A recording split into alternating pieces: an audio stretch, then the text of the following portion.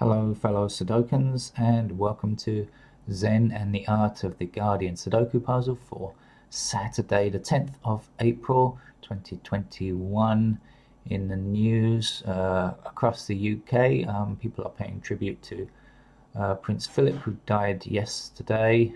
Some sad news there. And in the US, attempts to unionize Amazon in Alabama have failed. I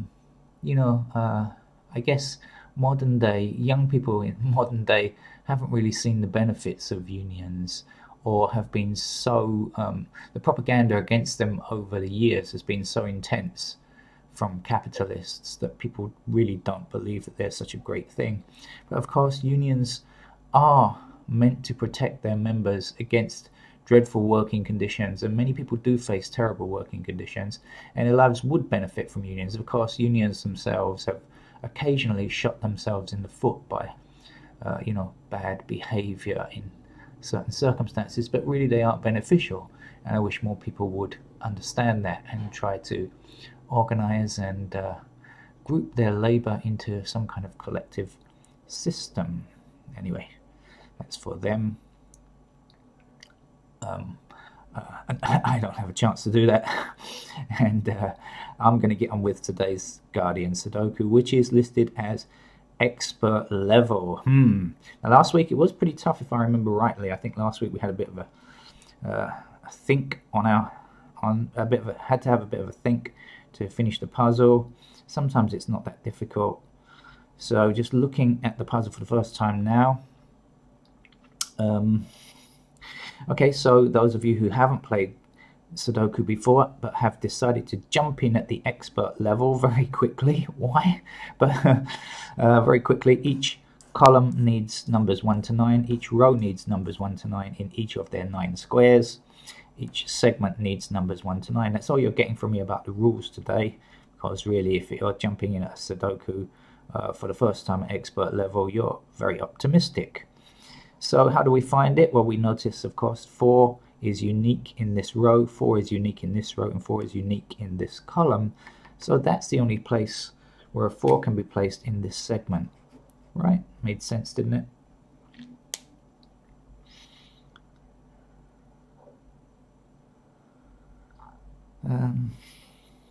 Okay, what else?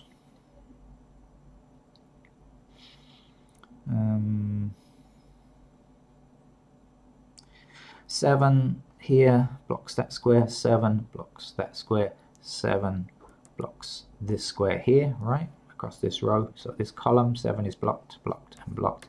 So there's only one place to fill in 7 in that segment there.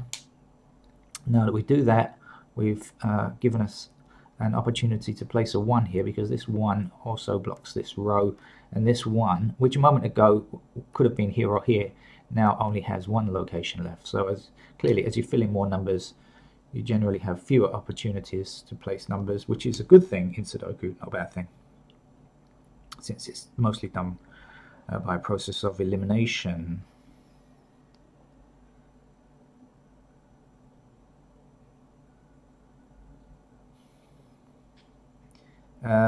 Okay, 2, 3.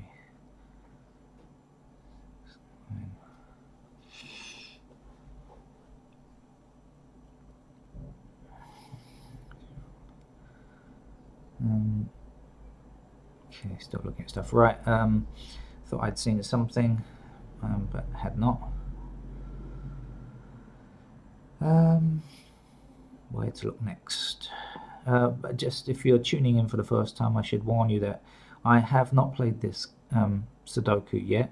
This is my first attempt, and I'm seeing it at the same time that you are. In other words, haven't practiced it first, don't know if it contains if you need difficult techniques to finish the game, and also haven't got anything in mind, a kind of plan in mind, and can actually see where to go very quickly. I'm just looking around as you are right now, hopefully, unless of course you've already finished the game. Okay, so I see a 5 across this row, 5 across this row, and a 5 down this column, so that's our 5 here. certainly can bring this 5 up, blocking these 2 squares. This 5 blocks these 2 squares, and we don't yet have a 5 in this box. So there we go. That's the 5 there.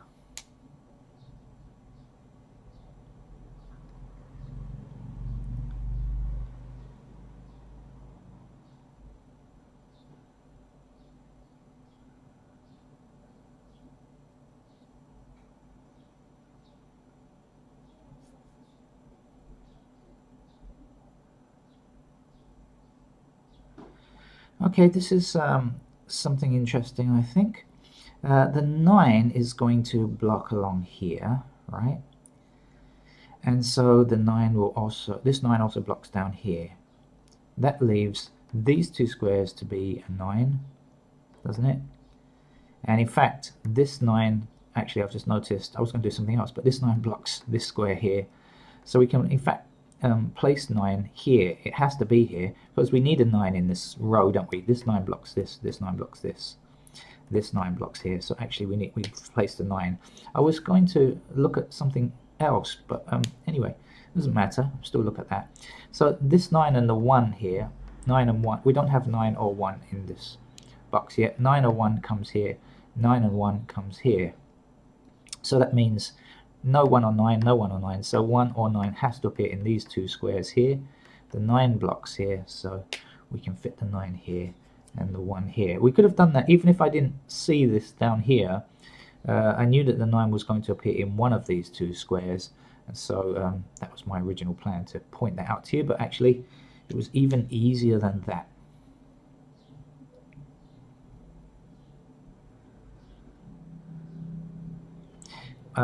These numbers now are 2 and 3, so this 3 will block this square here in this segment, right? The eventual 3, we don't know which square it's going in yet, but it's got to go there, one of those. This 3 will block up these 2 squares, and this 3 will block here. So we are blocked, blocked, and blocked. We'll unblock ourselves there by sticking in a 3.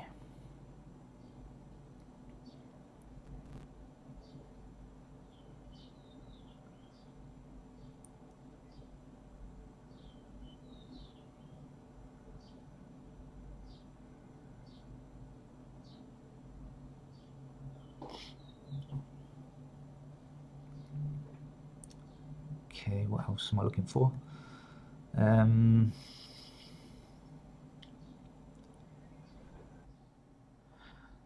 Okay, I'm adding a voiceover at this point because in the original recording something crazy happened with the microphone. I've no idea what, but it was so highly distorted that it was actually unlistenable. So I should try to add commentary to whatever I was thinking at the time, although it's not that easy. I noticed that there was a 7 blocking these 2 squares in that column, and so a 7 would have to appear in one of those 3 squares. In fact, not the lower square because there are only 2 available, so it's one of those 2, which would eventually block those 3 in the middle block, and so 7 is not allowed in those 3. 7 blocks along the top row there as well, so there's only one space where 7 can go.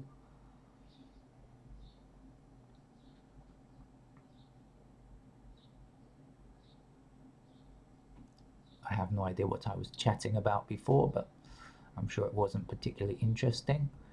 My next idea was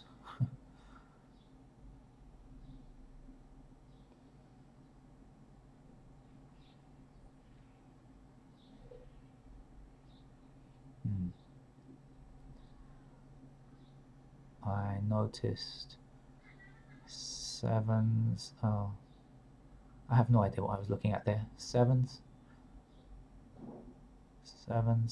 blocking. Okay, yes.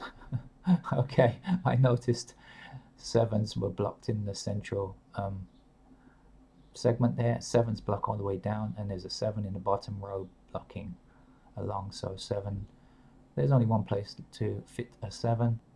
And if you look at this row now, you see there are 2 numbers missing, an 8 and a 4. Well, we have an 8 already blocking in this segment here, so the 8 must appear in that end, and also there's a 4 we could have seen blocking that square, so 4 appears at the other end.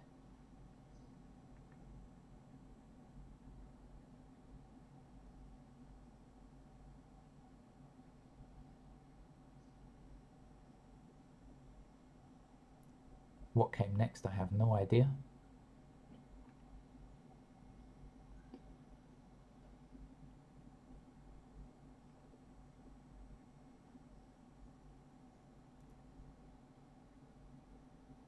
But I was certainly taking my time, whatever I was doing.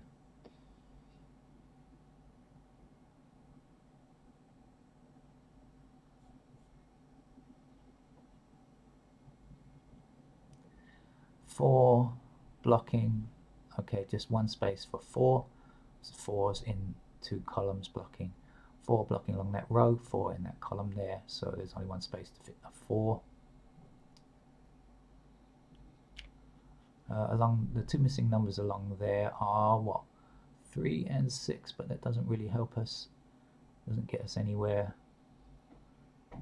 Okay, just examining the numbers along there, and found that it didn't really get me anywhere, and I'm going to give you back. I think the distortion in sound ended in the next few seconds, so we shall move back to the original audio just about now. Okay, back to previous me.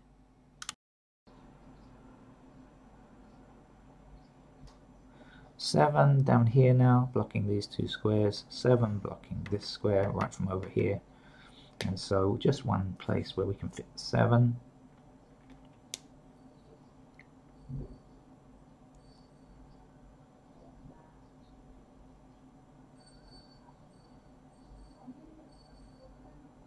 Oh, it's very noisy.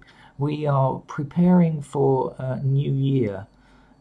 Today is Saturday, and here in Thailand next week is Thai New Year, which ordinarily is jubilant celebration, and this year is rather more muted since we're not allowed to drench each other with water.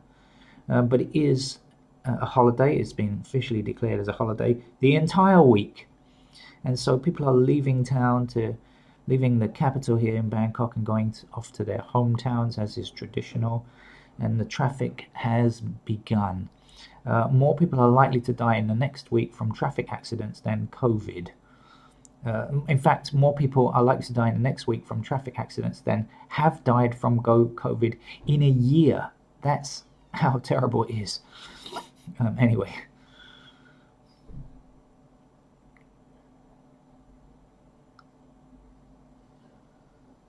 I'm seeing lots of pairs. But that's not helping us just yet, because I'm trying to get as many numbers fixed as I can before writing in any candidates. I don't seem to be concentrating too well at the moment. I should be. I've had pancake with homemade jam, which was very sweet for breakfast, and also I'm out of fresh coffee, so I had an instant coffee which comes with about 10 sugars in it, and so I'm on a sugar high, so I should actually be quite energetic for this, but concentration doesn't seem to be as high as normal. So I'm probably going to just start writing in candidates, because I'm not seeing everything that I should be seeing for sure. Let's get on with it then. All right, let's delay no further. So missing numbers here are 3 and 6.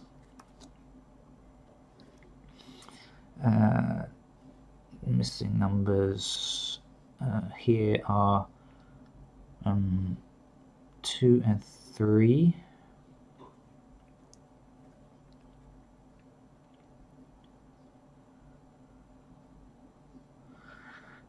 Missing number, what is 3s are could be anywhere. 1, 2, 3, well, 6. 6 is a pair along here. I'm just going to fill in the pairs for the moment. That is a pair, that's 2 or 3, but I'm not going to fill it in because it's not a pair within this segment. It is a pair in this row. It can only be 2 or 3, okay, but I'm gonna just leave it for the moment. Come back to it later. Over here, 6 is going to be in those two squares because blocked here and blocked here. 5 is blocking here and blocking here and blocking here, so that's in the same location. Now technically we can call this a naked pair. If somehow that offends you, you don't like the word naked, you could call it a matching pair. I use my own terminology since I taught myself to play Sudoku many years ago. I call it a kind of unique pair. I don't think anybody else would use such a term, but that's what I sometimes refer to it as. Now that's a useful thing because it means that no other squares can, these two squares can't contain any other numbers except 6 or 5, and also 6 or 5 can't appear anywhere else. And so that includes in this box, and that also includes in this column here. There can be no other 6 or 5s. So it's not going to do a great deal for us just yet, but I'm sure it will help later on. So now then, let's see what else. 4. This 4 blocks this square. Remember, we don't care about this one and this one now. 4 blocks this square, 4 blocks here, and this 4 blocks here. So we have a pair of 4s in those locations there.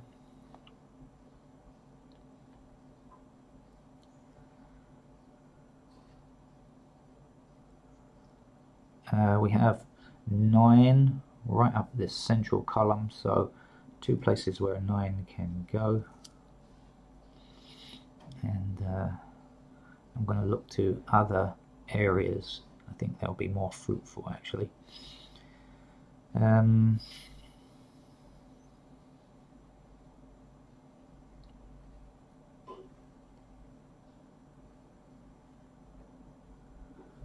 4 here, 4 here, and 4 here. Let's just put in a pair of 4s up there.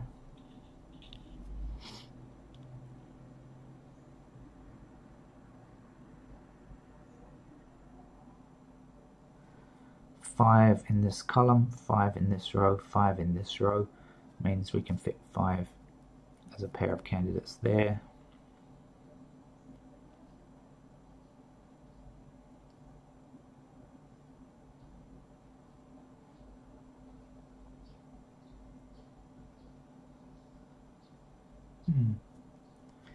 Actually, it might turn out to be more difficult than I at first thought. 6 across here, 6 across here, candidates here, 6. 6 across here, remember, this 6 has to be here or here, that can't be a 6, so 6 is up here there.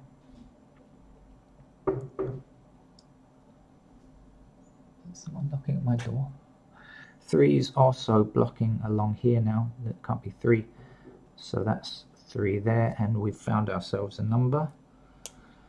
Clearly that has to be 2. Should have done this before, of course, but such is life. Sometimes forget. We also found a number here, right? 1, 2, 3, 4, 5, 6, 7. It's an 8. Oh, okay. That will give us an 8 here, right? 8 blocking here, 8 blocking here. So that's an 8 there. And when we do that, we've got another, what I call exclusive pair, or matching pair, or naked pair up here, 4 and 8. So that box in the top there is going to help us out, I think.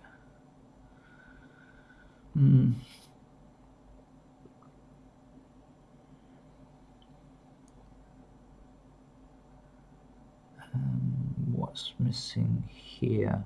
1 and 2, right? Missing here. Now the 2 eventually will come here.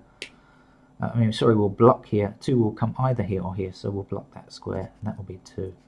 And that will be 1. Now we've got 1 blocking here, 1 blocking here, so that's our 1. This 9 blocks this square, so that's our 9. And 2 is our last number along this row here. The last remaining number in this column is 2. We're overwriting a 9. That's our 9. There's only one number left to get here. 1, 2, it's a 3, because we've got 4, 5, 6, 7, 8, and 9. So this is a 3. Okay, coming along quite nicely now.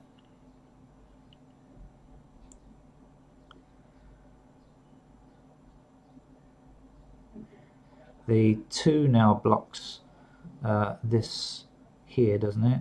And this 2 blocks this square here, and we don't yet have a 2, so that's our 2 there. That now has to be 6. This is our last number, which is a 3.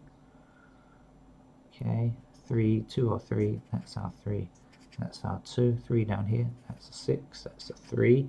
This is why writing pairs is so beneficial, saves so much time when it comes to actually knocking down the dominoes, as I kind of think of it, you know. Sudoku, especially when you get to the harder level ones, if you've got lots of pairs written in, you can see immediately how to remove numbers without even thinking about it. Okay, now we have 3 blocking here, 3 blocking here, and 3 blocking along here. So that's the only space where a 3 can go. And now we've done that, we've got 3 here and a 6 there, right? And now we've got a 6 here, and we can remove candidate 6 there, and there's only one number left. 1, 2, 3, 4, 5, 6, 7, 8. It's a 9. Now that we've got a 9 here, we can bring it up in this column to block, and the 9 blocking here, and this 9 blocking here gives us a 9 there.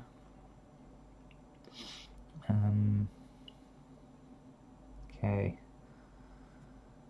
What's missing here? 1 and 8, I believe. 1 and 8 sounds like the old pre-decimalized money. 1 and 8. 8 blocks here, so 8 goes here, 1 goes here. And if you've no idea what I'm talking about with pre-decimalized money, don't worry, I'm just an old guy. Missing number in this row is 2. Okay, missing number along here is 5 and 1, but we have a blocking 1 here. So that's our 1 there, and that's our 5 there. Now that we know that 4 and 8 are the missing numbers in this row, but we have an intersecting 8 here. So that's got to be 8, that's got to be 4, and that's got to be 4, and that can be scrubbed. Almost there, just a couple more to get. Numbers 2 is missing, so 2 blocks along here, 2 blocks along here, 2 goes there, 1 number left, 1, 2, 3, 4, 5, it's a 6, so 6 is there, clearly that's now a 5, that's a 6, and the 5 blocks here, so that's our 5 and that's our 8. Definitely not an expert level puzzle. Is it even a medium level puzzle? I've no idea why that one is labelled as expert. Nothing expert needed about that whatsoever, really. It's almost an easy level puzzle, but maybe we'll promote it to medium just to give them the slight benefit of the doubt. But I don't really think it qualifies as anything. It's certainly nothing greater than a medium level puzzle.